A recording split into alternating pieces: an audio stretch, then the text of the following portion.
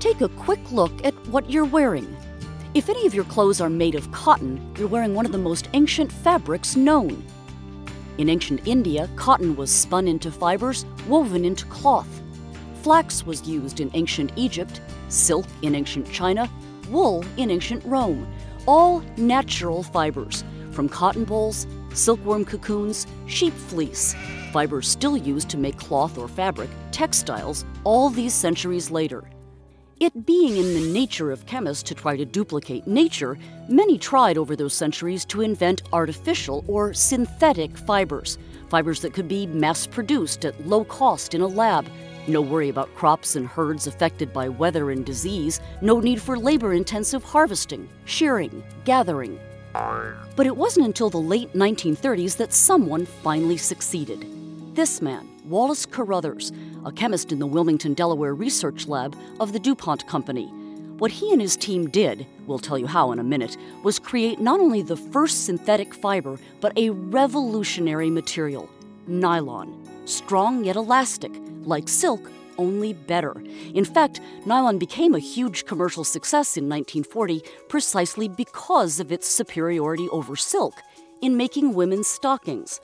Nylon stockings didn't run or tear as easily as silk ones, or cost as much. American women bought 60 million pairs of nylons before the U.S. entered World War II, when all nylon production went to the war effort.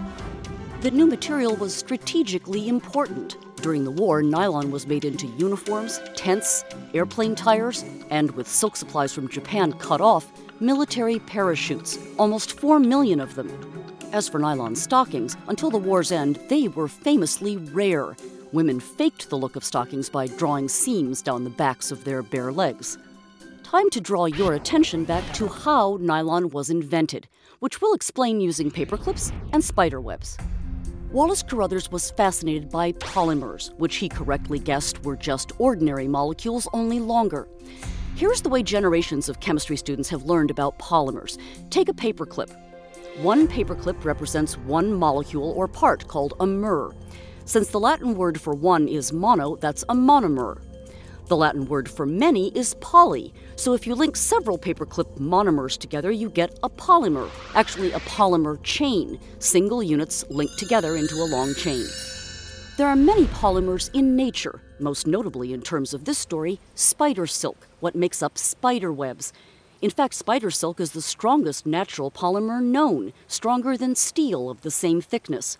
To make synthetic silk, Carruthers and his team had to mimic the way the molecules, the polymers, in natural silk were linked and structured.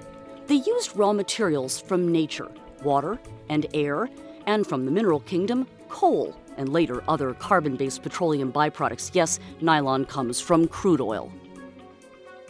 Carruthers and his team did make some early but flawed synthetic fibers. They melted when ironed, dissolved when dry cleaned. Then in the spring of 1934, Carruthers suggested a different combination of molecules. You can actually see a pretty good version of what happened in that lab in 1934 by watching what's called the Nylon Rope Trick. This one done for us in the chemistry labs at Iowa State University. We make nylon polymers out of these two chemicals here. One is hexamethylene diamine, the other is sibacoyl chloride. The names of the chemicals aren't as important in this story as how these two react when one, less dense, is poured on top of the other. Right where the two layers meet each other, right there, at what's called the interface, is where it happens. A chemical reaction that creates this, a material that can be pulled out in long, strong, stretchy strings that have a silky texture and shine. This is the stuff. Nylon. What's happened is called polymerization. Different monomers in each solution, like individual paperclips in two different colors, have linked in an alternating pattern to form polymers, like long paperclip chains. All the different types of nylon, let's use as our example the most common kind called nylon 6,6, are made from two kinds of monomers. Diamines, let's let the green paperclips represent these, and dicarboxylic acids, the blue paperclips. On the molecular scale, both have similar basic structures, backbones of 6 carbon atoms, which is why this type of nylon is called nylon 6,6. We won't go into all the details here, but you can see their ends are quite different. When these different ends come together, they react, form what's called an amide link. Just so you know, because of all those amide links, synthetic polymers are called polyamides, many amides. As the monomers link, small molecules of water are pushed out or condensed, which is why this process is called condensation polymerization. So, now we have synthetic polymer chains that mimic the molecular structure of the natural polymers. This is a depiction of spider silk.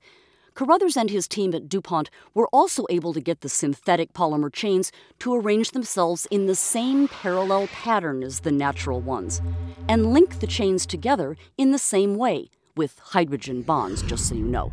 Synthetic polymer chains made in carefully controlled conditions make perfectly uniform fine strands that can be woven into fabric that is lightweight but strong, difficult to tear or puncture.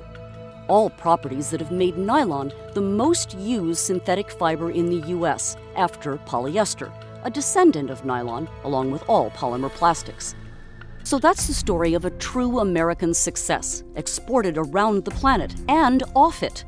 The Stars and Stripes planted on the surface of the moon in 1969, an American flag made of nylon.